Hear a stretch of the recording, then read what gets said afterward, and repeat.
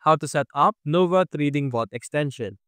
So over here, as you can see right now on the screen, we're going to teach you how you will be able to have your Nova Click available option over here. So what you're going to do is you're going to visit tradeonnova.io over here. There will be a first option over here, or a first button that would prompt us to go to the Chrome Web Store.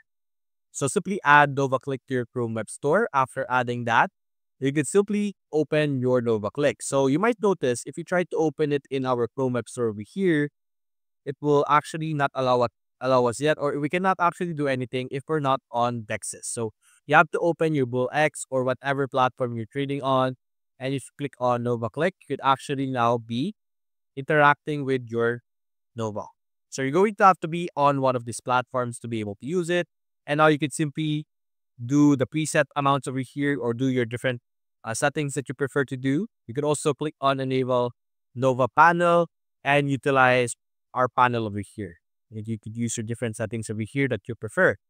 Now, some of you might not be able to access this right away. So how do you do it? So some are stuck in this option, even though they have BullX over here. Even if they click this, it won't work. So what you're going to do is you're going to click on Connect Telegram. So you have to be connected with the Telegram version as well and be on this section. So after connecting your Telegram, after having access to Nova, we can then simply just open your Nova Click, then enable it, and then you will be able to use and have your Nova Trading Bot extension just like that.